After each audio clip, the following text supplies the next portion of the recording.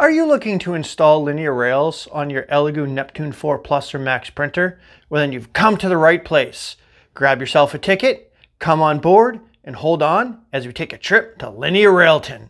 Chug it, chug it, chug it, chug it, chug it, chug it, choo choo! Were you disappointed when the Neptune 4 Plus and Max were announced? But despite the Pro model having metal guide rails, the Plus and Max had palm wheels. Are you plagued by a seemingly never-ending snowstorm of palm wheel dust all over your printer and desk? Or maybe you suffer from a serious case of bedwiggleitis, where the eccentric nuts just never seem to be tightened just right? Well, I understand, and I'm familiar with all of your struggles. And that is why today, we're going to go on a 4-part adventure together to install linear rails on our Neptune 4 Plus and Max printers. I hope you'll follow along with me on this grand modding adventure.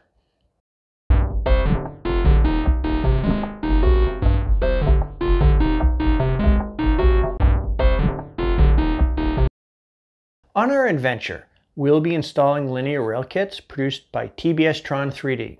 There's a link to their store in the video's description. As Confucius once said, our journey of 4 steps will begin by cleaning and preparing the linear rails. Next, we'll install the X-axis kit, followed by the Y-axis kit, and finishing off our expedition, the dangerous and exciting Z-axis kit. While there are versions of the kits for both the Plus and the Max printer models, in these videos, I'll be modifying a Neptune 4 Max. However, I'll point out any differences for the Plus as we go along. For this installation, the X-axis and Y-axis kits contain the upgraded HIWIN rails available from TBS Tron 3D, while the Z-axis kit includes their standard linear rails. Now, before we begin, you might be asking yourself, do I even need linear rails? What do they do? Will they affect print quality? Well, linear rails, often called linear motion guides or linear slides, are ball bearings in a small carriage that moves along a metal rail and provides a host of advantages and benefits. Although for 3D printers, they are often primarily quality of life improvements.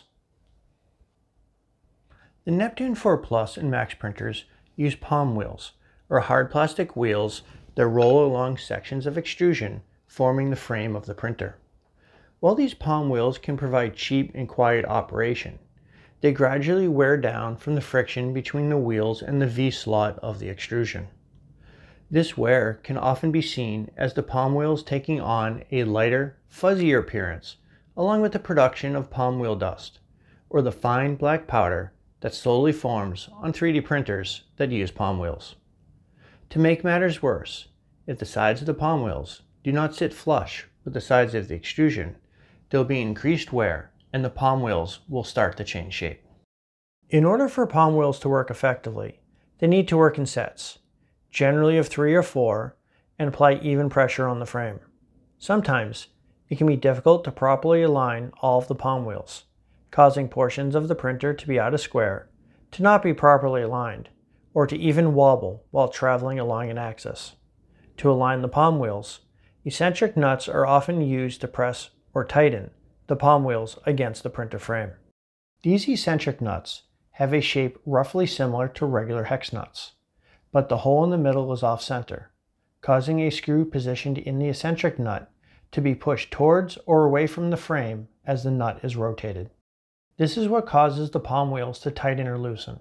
However, since the eccentric nuts don't screw into or onto anything, continuing to rotate the eccentric nuts will not continue to tighten the palm wheels. They will just follow a continuous tightening and loosening cycle. As palm wheels wear and change shape, the eccentric nuts will often require retightening, but since an eccentric nut only allows for so much tightening before it starts to loosen again, the eccentric nuts can only be adjusted so many times before your palm wheels need to be replaced.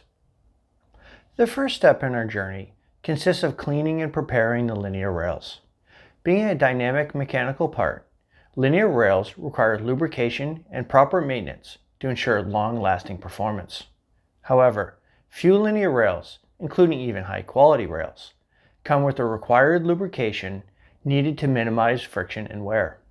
Instead, They're often shipped with a light coating of oil, only suited for rust prevention. There are many reasons for this, but the primary is that the optimal lubricant depends on how the linear rails will be used, what mechanical loads are going to be applied, the velocity of the carriage, and if an automatic or continuous lubrication system will be used. Since there's no way for the manufacturer to know how a particular linear rail will be used, they leave it up to the user to apply the final lubrication.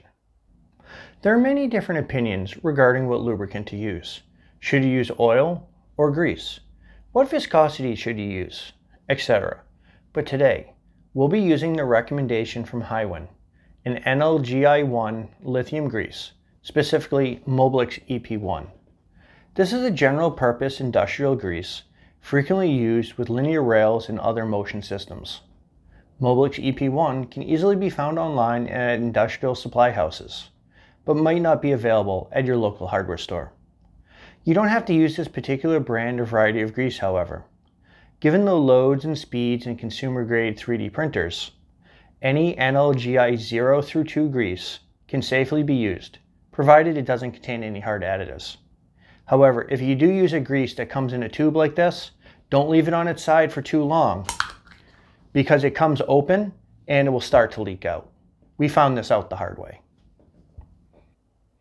Now, you might be asking yourself, what does NLGI1 even mean? Well, the NLGI rating, or more formally the NLGI consistency number, is a standardized classification of a lubricant's relative hardness. This standard was established by the National Lubricating Grease Institute and reproduced in independent ASTM, ASE, and ISO standards. There are 9 different grades, or NLGI numbers, in the standard, ranging from 000 to 6, with 000 being the softest and 6 being the hardest. Using a lubricant with the correct NLGI value is important, because if grease is too stiff, then the grease might not flow into the areas needing lubrication. But if the grease is too soft, it might leak out of the bearing or wash away if water is present. NLGI 0 through NLGI 2 are often recommended for linear rails used in consumer-grade 3D printers. But given the relatively low loads and forces in a 3D printer, any grease within that range should probably work. In our previous videos about installing linear rails in a Neptune 3 Max, we used Superlube 21030 to lubricate the linear rails. This is also a general purpose grease, but has an NLGI 2 classification. While it continues to be working without any issues on our printer, the harder consistency did make applying the grease a little difficult. Also, this particular variety of grease contains syncolin, a form of PTFE.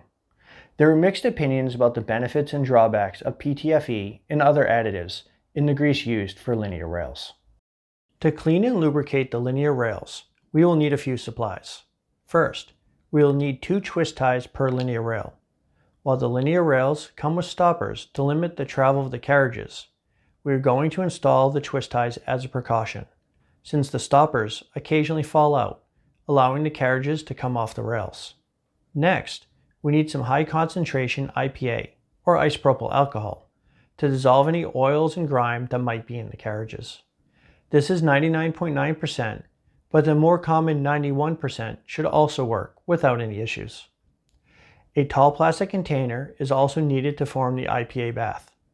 I recommend wearing a pair of latex or nitrile gloves while preparing the rails, since IPA in high concentrations tends to dry out your skin. A lint-free cloth and paper towels will also be needed for wiping down the rails and cleaning up any spills. We will also need the grease discussed earlier and a blunt tip syringe. I suggest getting a syringe set so you'll have access to a range of tip sizes. For HIWIN rails, you will want to use the largest tip that will fit in the lubrication port on the side of the linear rail carriages. Cotton swabs will also be needed to help remove any grease that gets into the linear rail mounting holes.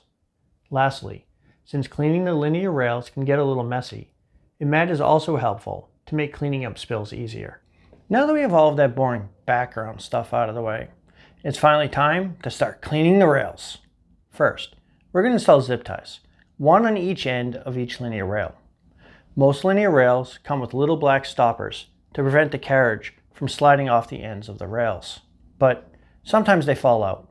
And if that happens, and the carriage falls on the floor, you're going to have a very difficult time trying to find all those tiny ball bearings, which are guaranteed to go everywhere.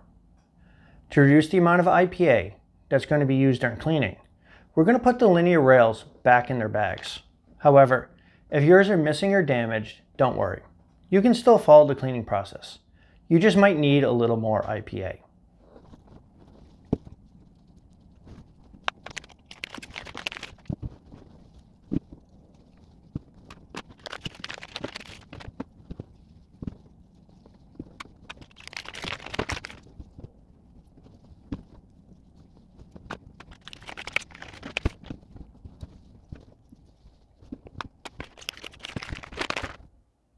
To clean the linear rails, we're going to fill the plastic bags, one at a time, with IPA, and then place them in a tall container.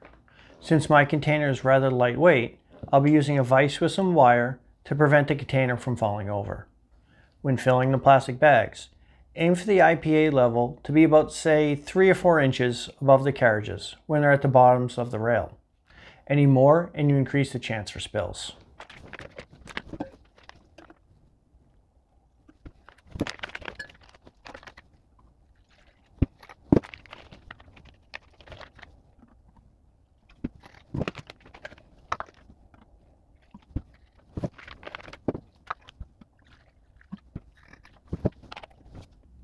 Now that the bags are filled, we're going to set a timer for 20 minutes and let the carriages soak so any dirt, oils, and grime can dissolve.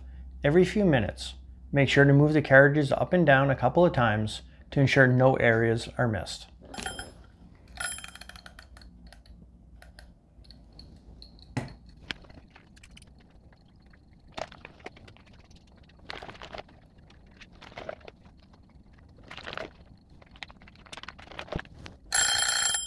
Now that the 20 minutes is up, we can take the rails out of the bags, pouring the IPA into the tall container. When you remove each rail, rub the rail with a lint-free cloth wet with IPA to remove any dirt or oils that are on the rail, then set aside to dry.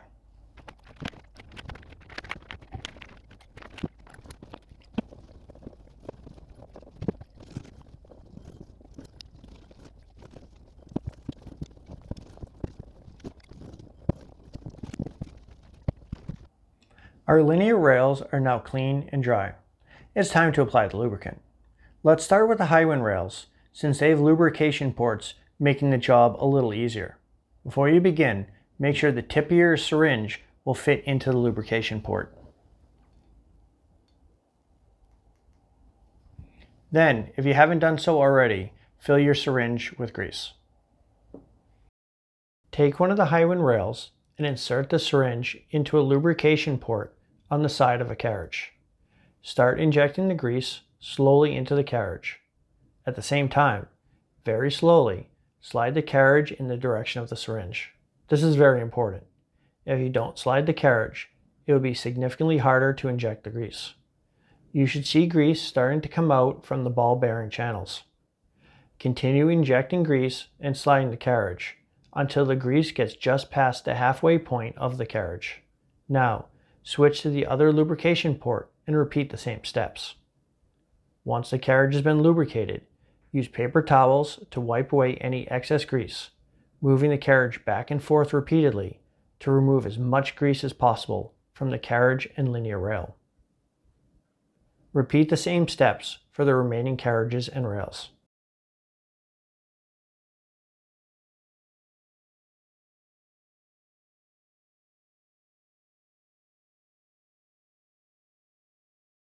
The final task for today is to apply lubrication to the non-HIWIN rails. Since these rails don't have lubrication ports, we're going to have to apply the grease through the back of the rails.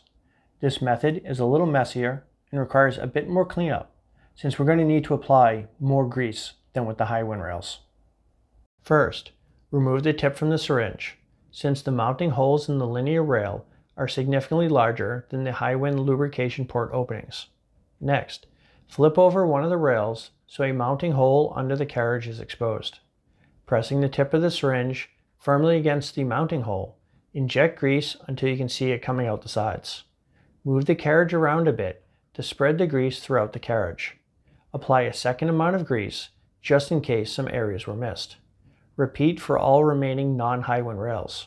Now, using paper towels and cotton swabs, clean up all of the excess grease, sliding the carriages back and forth repeatedly to force as much grease out of the carriages as possible.